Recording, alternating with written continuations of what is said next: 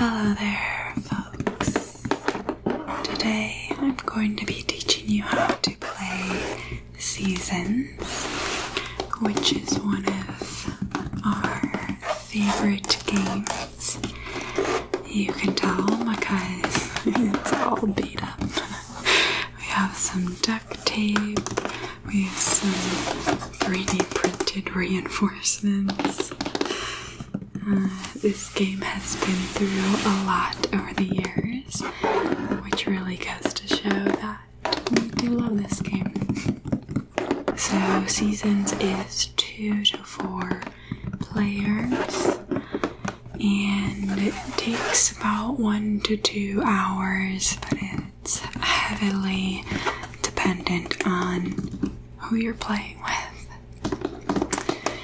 and also the number of players. So a 2-person game could take 50 minutes. A 4-person game could take 3 hours, depending on the room.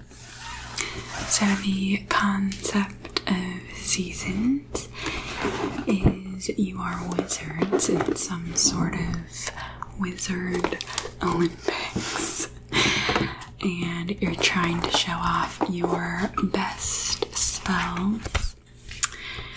And the course of the competition will take place over the course of 3 years, and so 3 times you'll go through each of the seasons where your abilities may act a little bit differently depending on the season. So, since we like this game, we have a lot of 3D printed components for it. And I do have a couple of the expansions, so this helps us fit everything into one little box. So here you can see this is a calendar 1 through 12, all 4 seasons, and you'll track your progress around this calendar 3 times, and then at the end of that 3 years, whoever has the most prestige points will win the game. So the points come from a couple different things, which we will get into, but mainly it will be crystals, which are tracked on this crystal tracker, and then points will also come from the cards that you play. The bulk of the game, the bulk of the strategy is in how you choose to play your cards, what cards you select, and so I'll start the instructions by giving you an overview of the card layout. So the top left of the card, that is the number of points that it is worth at the end of the game. This one is 0 points. This one is 10. These are 10 points. So if you have them played out in front of you at the end of the game, that is how much they will be worth. In the center here, you'll see the cost of the card. So this one is 3 leaf. That's the cost.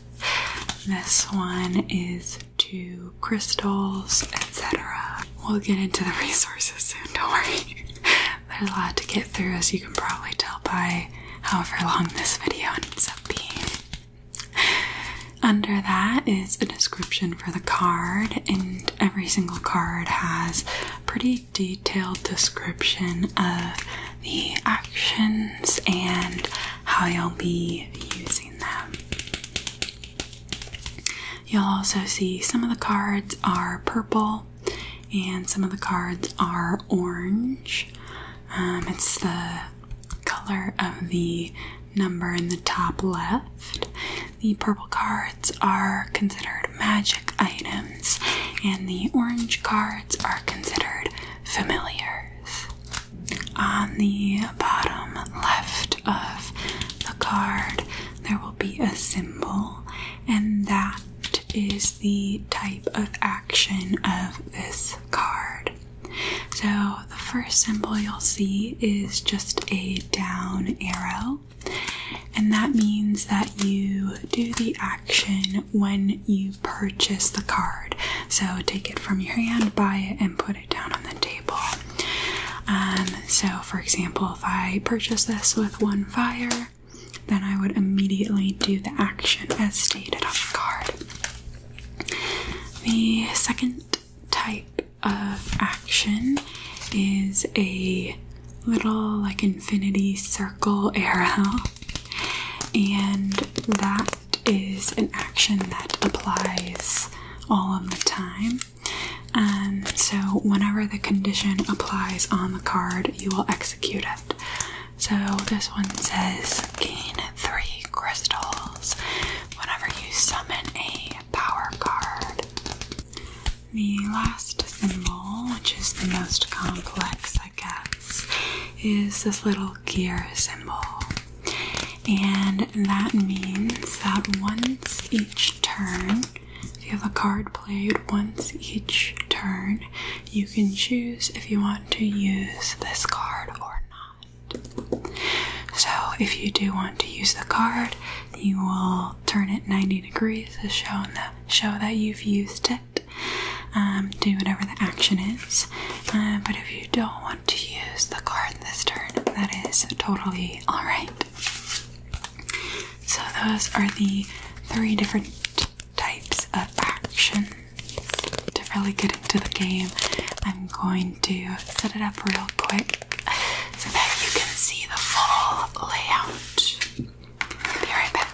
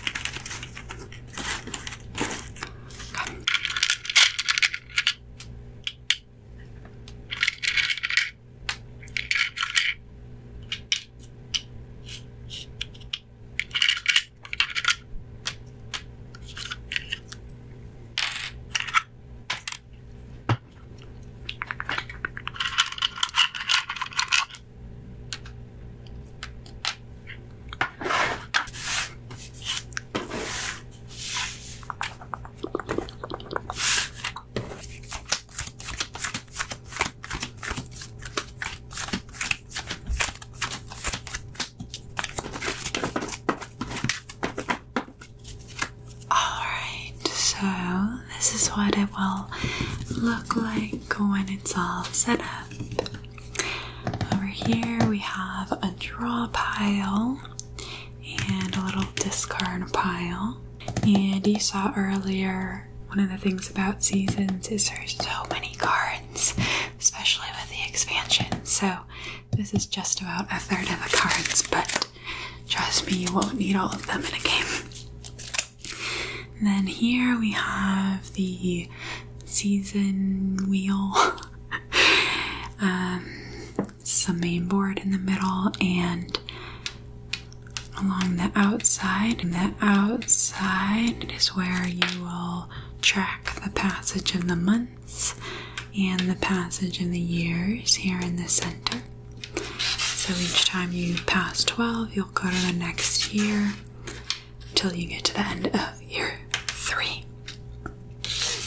Also on this wheel is the rules for transmutation. So transmutation means selling any energy tokens you may have and getting crystals for them. So crystals each are worth 1 victory point at the end of the game, and you could theoretically sell a couple of your energy tokens in exchange for some more crystals.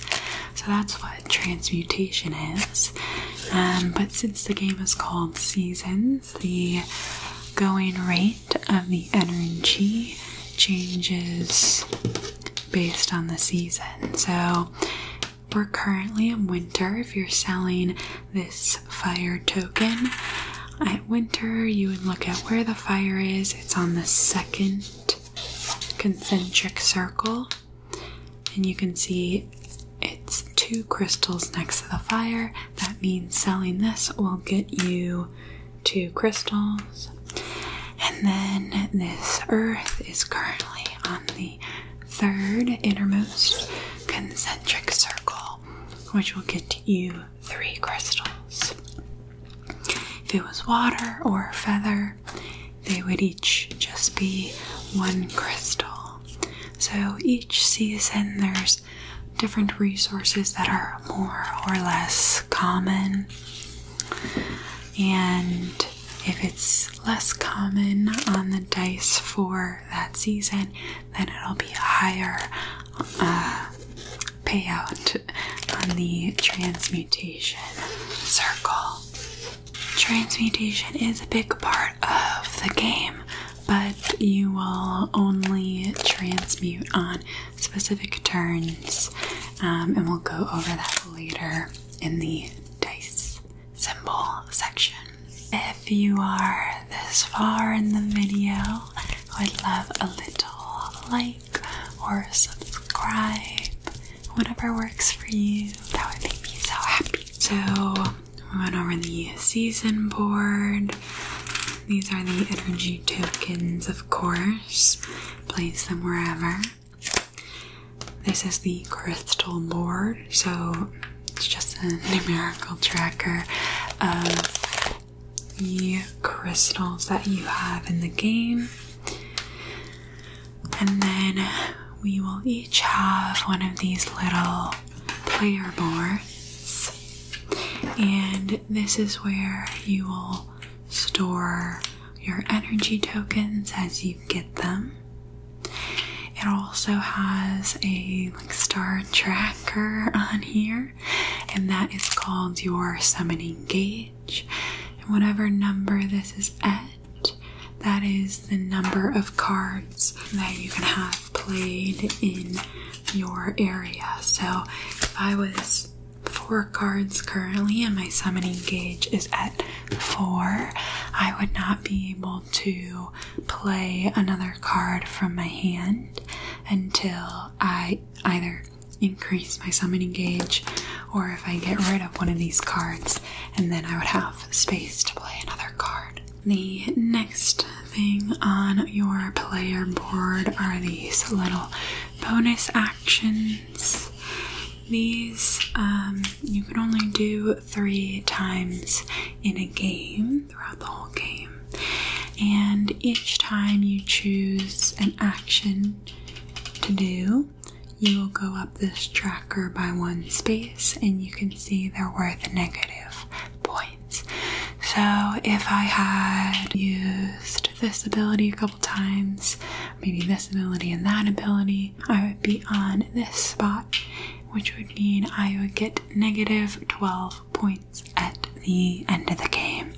I'll go through all those specific actions when we get to the turn structure. That is sort of the layout of the whole game. Season board, your personal boards, you'll have your cards as you play them, draw pile, crystals. That's pretty much it. So now I will go into gameplay, and Seasons has a prelude, as they call it, and that means that we'll start by selecting the cards that we will be using for most of the game. And this will be sort of a draft process. If you've played Seven Wonders or if you've played Planted, it's the same structure where you'll start with these 9 cards.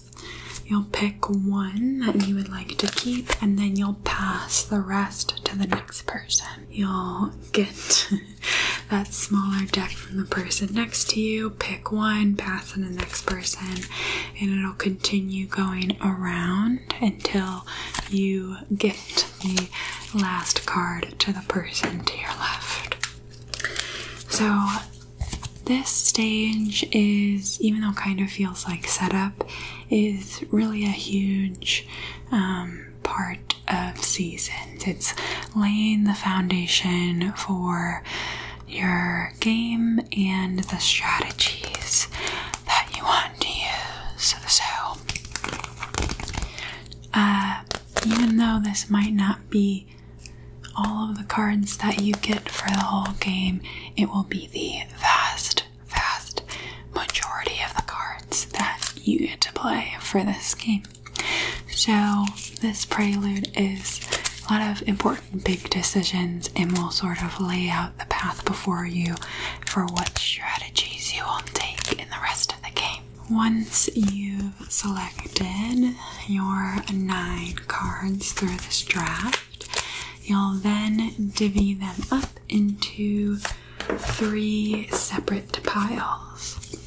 So like I mentioned, seasons consists of 3 years, and so each year you'll have 3 cards added to your hand. So you'll start with your year 1 cards in your hand, and then once we get around to year 2, you'll add these cards to your hand as well. And then we do have these little library tokens, Roman numeral 2 and 3, which we'll put on the 2nd year and 3rd year hands. And you can look at these cards at any point throughout the game if you're trying to remember how much they cost, or what they do. You can always take a peek as needed. Now that we've selected our hands for the game, we will go into the normal turn structure of seasons. So I'll go over that now. We'll first start by rolling the dice, and you can see there are 4 different colors of dice according to the 4 different seasons. So since we're starting the season in winter, I will take the blue dice to roll them. And the number of dice is based on the number of players that you have for the game. So let's say this is a 2-player game. You would have number of players plus 1, 3 dice that I would be rolling for this 2-player game.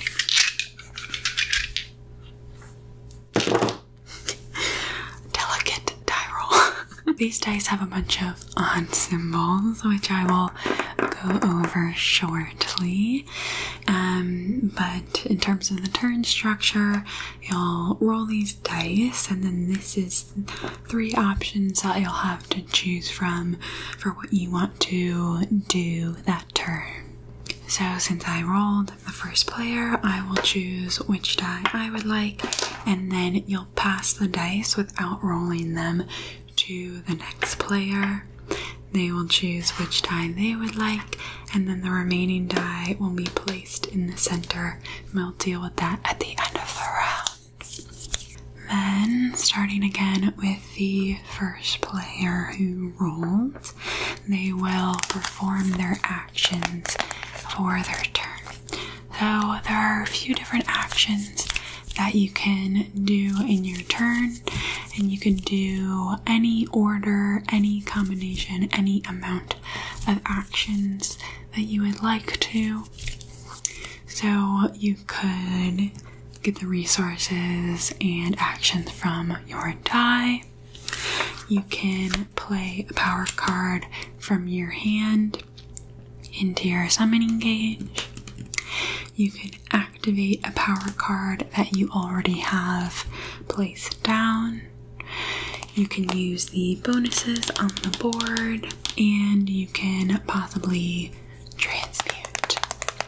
So, like I said, you can do any combination of actions. If you want to transmute, play a couple cards, transmute a little bit more, it's really up to you, just depending on what you have available to you. I'll start with describing how to resolve your dice, what the dice symbols mean.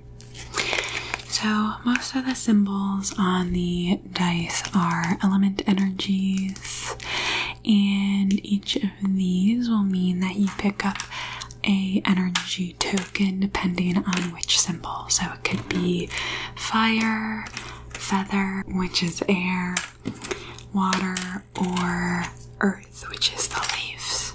So for example, mine has 2 fire on it.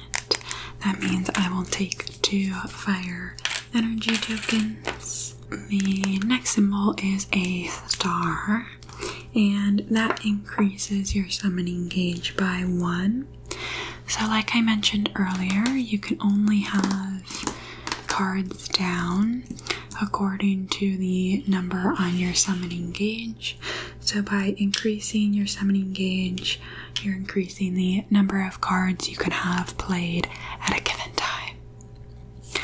The next symbol that you might see on a die is a number. So sometimes it's a 6 or a little number 1 or 2 at the top. And that will just be straight crystals. So this player has 1 on their die, so at the start of their turn, they would just get 1 crystal on the tracker. The next symbol is a card symbol. Here we go. And this means that on your turn, you can pick up a card, take a look at it, and decide whether you want to add it to your hand or to discard it. And then the last symbol on a die is this little circle thing, and that is the transmutation that we've been talking about. So if you choose this die, take whatever resources, etc., and on that turn you can transmute however many times you would like to. So those are all of the dice. Another thing you can do on your turn is activate a card. So I mentioned earlier some cards have little circle action or a gear action. And if you use that gear, or if that circle condition applies, then you'll do the action. So this one says, in winter, all energy tokens in your reserve, that's here, are also treated as earth energy. And then the gear is discard a magic item and receive 3 energy tokens. So if I wanted to, I could activate those abilities as one of the actions of my turn. The next thing you can do is use the bonus actions on your board. And like I said, each time you use one, you'll move your token over 1 space, which means more negative points. And I'll go over what each of these bonus actions is. So the first one, you can trade 2 energy tokens that you have for any 2 other energy tokens. The second one is, regardless of the die, you can transmute this turn.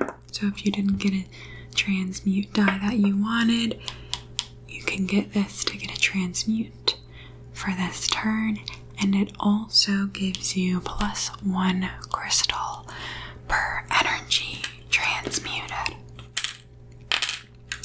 The next one is increase the summoning gauge by 1. That one's pretty straightforward, and it's also the most used bonus action, at least in our games. The last one is a little bit tricky. If you chose a card die, if you have that available to you for this turn, then instead of picking up 1 card, you'll pick up 2 cards, and then from this, you'll pick 1 to keep and 1 to discard. Those are all of the bonus actions that you could take on your turn. The next thing you could do on your turn is play or summon a power card.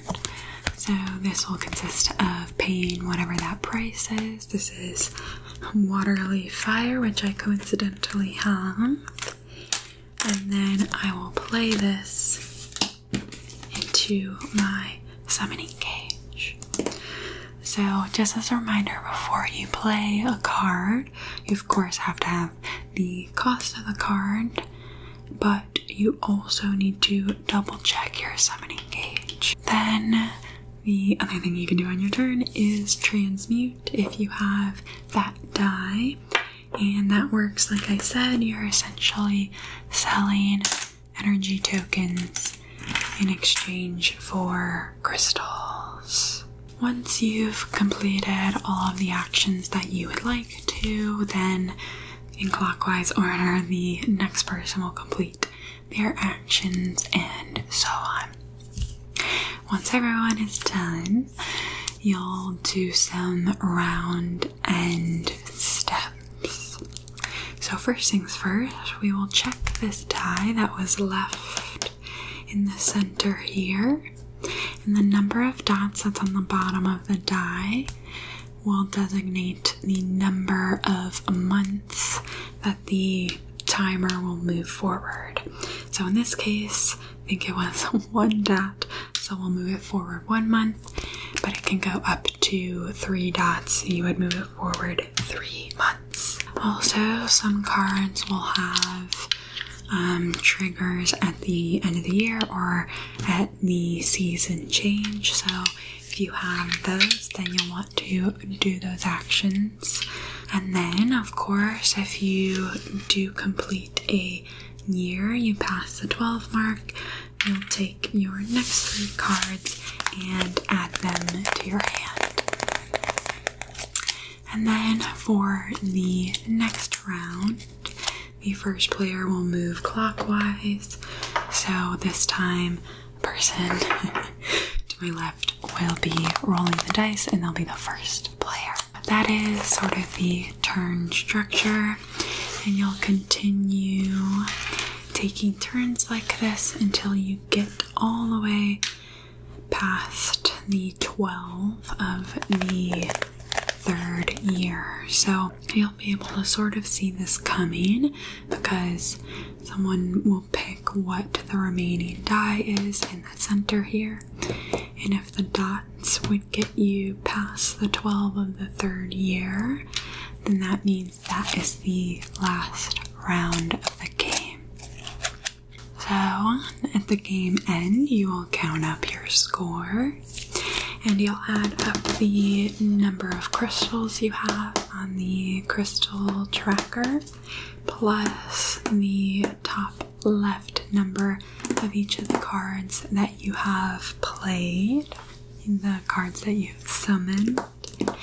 And then from that, you'll subtract the penalties on your bonus action tracker. So that'd be the negative 12 points. And then you'll also subtract 5 points for every card left unplayed in your hand. Also, there's occasionally cards that'll say you get points at the end of the game in the description, so you'll add those as well. and then whoever has the most points for the game wins. That is what gameplay looks like for seasons, but as I mentioned, the bulk of the strategy of seasons are within the cards themselves. So I'll read off a few of these so that you can have an idea of what your strategies may be. The first one is Lewis Graves. He will let you choose one of your opponents and you'll gain exactly the same number and type of energy tokens as that opponent has in their reserve. So I get 2 feathers and water if I played that. The next one is the Potion of Knowledge. You will sacrifice, if I had the Potion of Knowledge played, you would sacrifice that card and you would gain 5 energy tokens of your choice. The next one is the Amulet of Fire. Draw 4 power cards, add 1 to your hand, and discard the others. Let's read some of these. If you are the player with the most crystals, each opponent gives you 5 crystals. The Empiric Crown. Discard or draw a power card. Gain as many energy tokens as the number of prestige points of the discarded or drawn card. There's all kinds of different things that give you crystals, cost crystals, negative prestige points. Some of them give you points at the end of the game if you have the most cards played. There are so many different types of cards that are in seasons, and honestly, the cards are the reason why this game is so lovely. Because one, even though the game is complex, each card has its instructions written on it, so you don't have to memorize cards. And then also there's just so many cards, and usually in a game you're only playing 9 to 15-ish cards, and so you can imagine with all of these cards, all of those cards, you could play so many different games, so many different iterations. A lot of times you don't see the same card twice for like 4 or 5 games. And so it's really hard to get bored of seasons because there's just so much variety to it. The meat of the game is in these cards, and as far as we can tell, they've done a really good job kind of balancing the strategy so that there's not one clear way to win. Sometimes people win by having a whole bunch on the crystal tracker, maybe from transmuting a lot. Other times, the winner will have 0 on the crystal tracker and will get all of their points through their cards or elsewhere. Now I'm going to go over setup for seasons so that you can set up your game and play. But after that, I'm also going to go over quite a few ways to sort of vary the difficulty level based on what you want. And that includes a couple of the expansions that they have.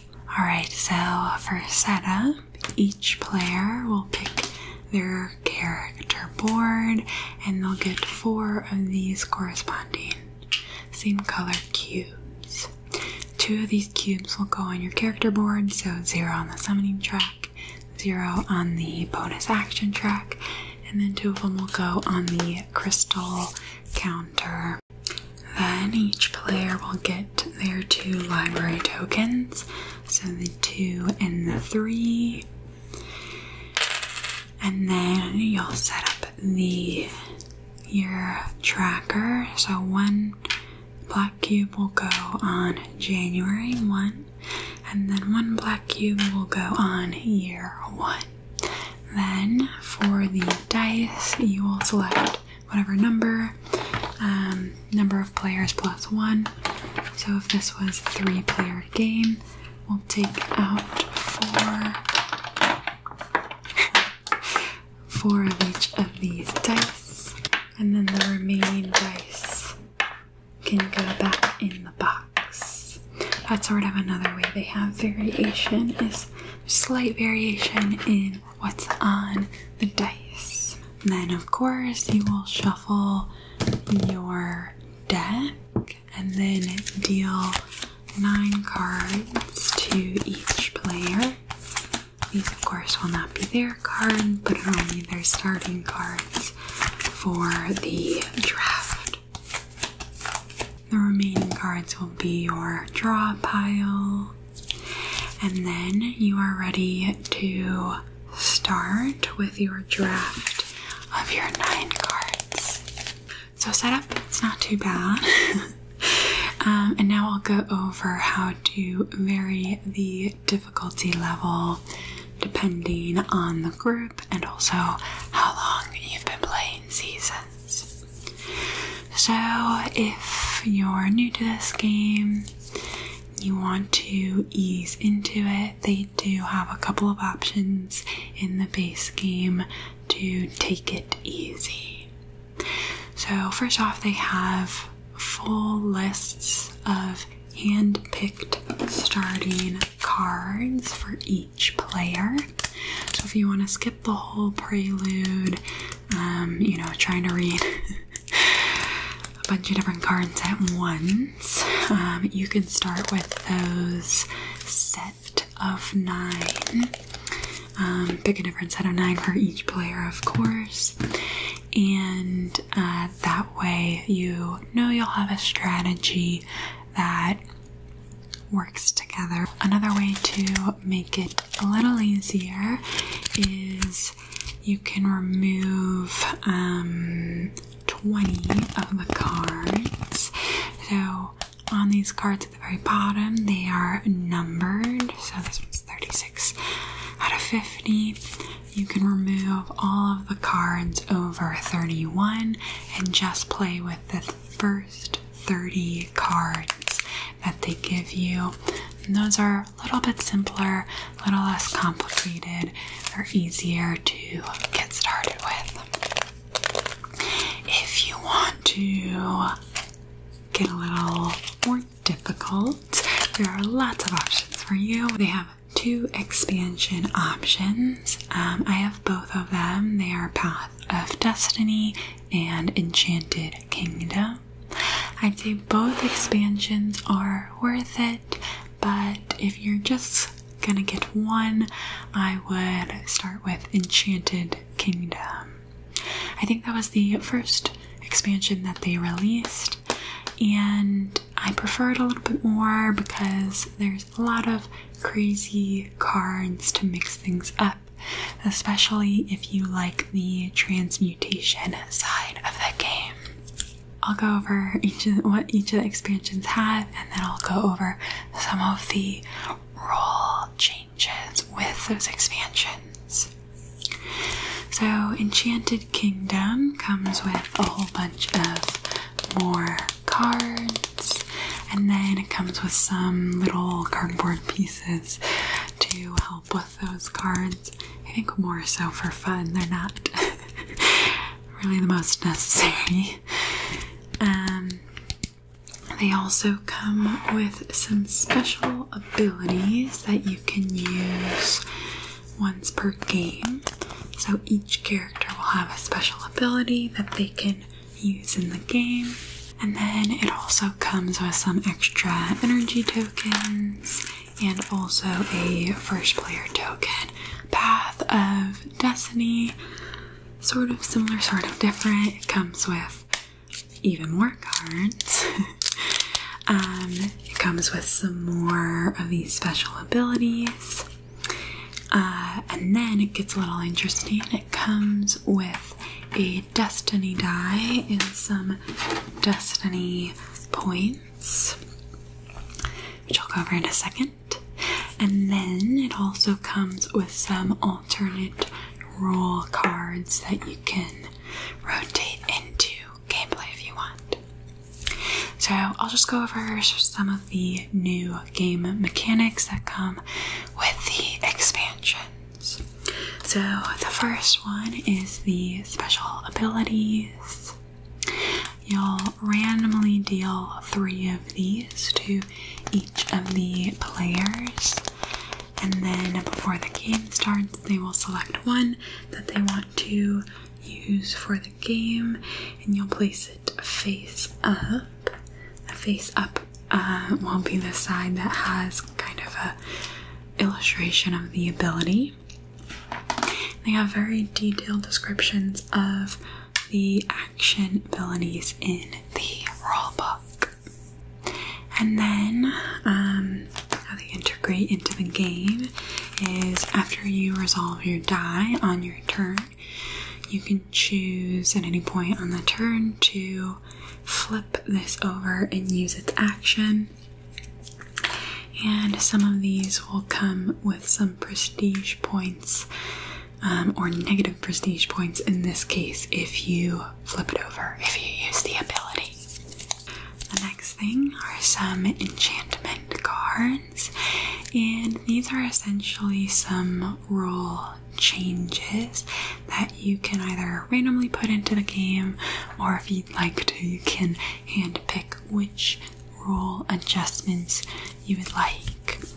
So there are all sorts of different things. Some of them make transmuting more powerful.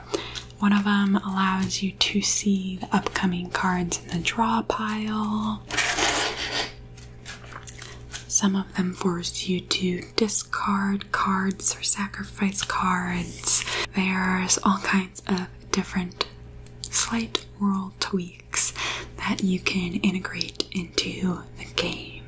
The biggest rule changes that they have are the destiny changes. So there's a couple of alternate rules that integrate this destiny die, and this will integrate into the game after you've all selected your die for the turn. So let's say you're about to execute the actions on your turn and you decide, you know what, I don't want to use this die that I chose. I'm actually going to roll the destiny die and take whatever that gives me.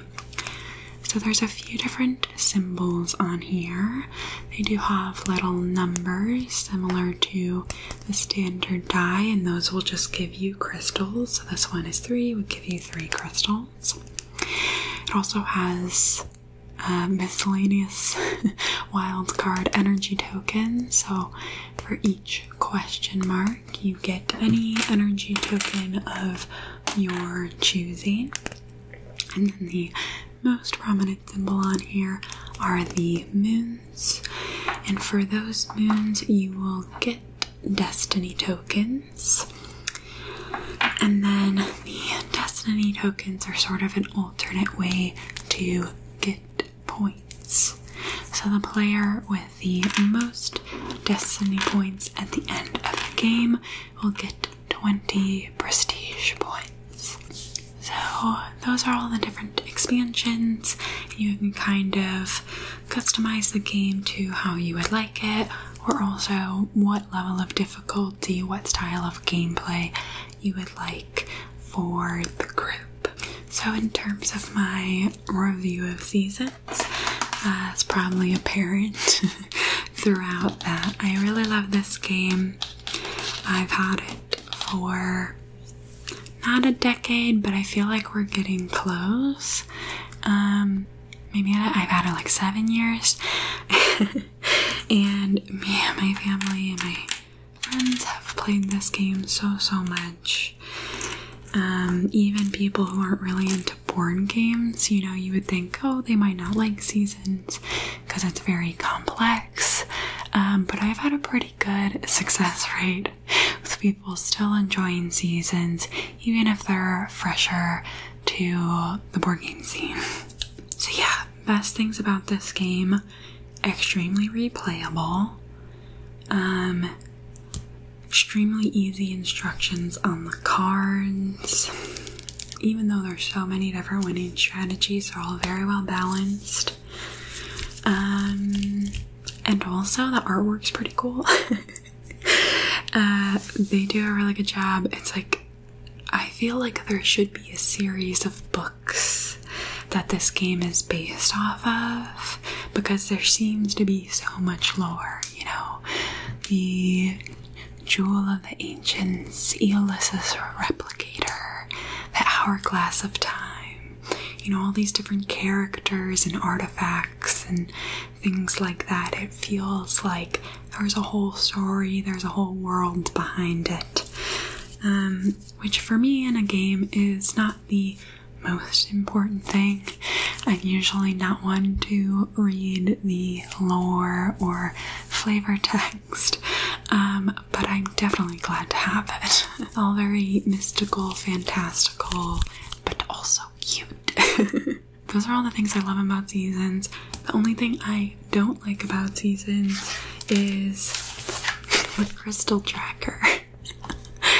I think they wanted to be fun and quirky, but they made the crystal tracker very confusing, because rather than each of the rows being 10 and you can easily count based on tens, it's a little bit of a mess. So actually me and my friends 3D printed quite a few of these pieces. I guess I didn't mention that this doesn't come with the game.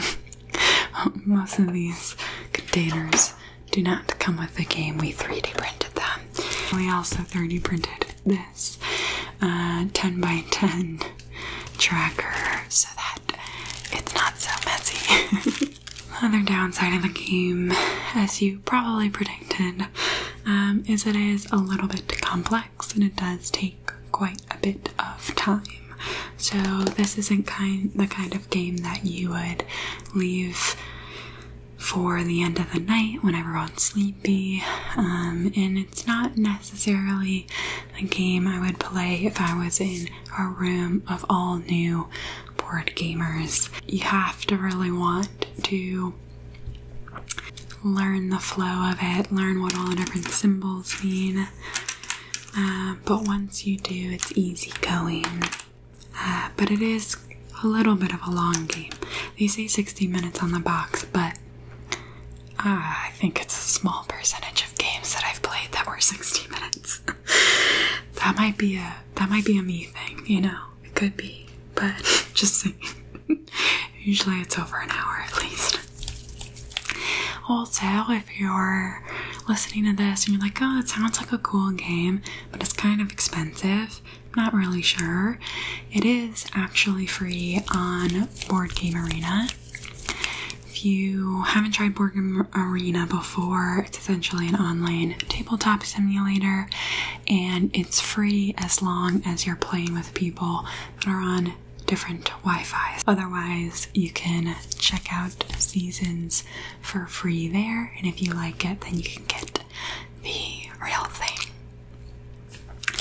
So yes, thank you so much for watching, and I will see you in the next one. Bye.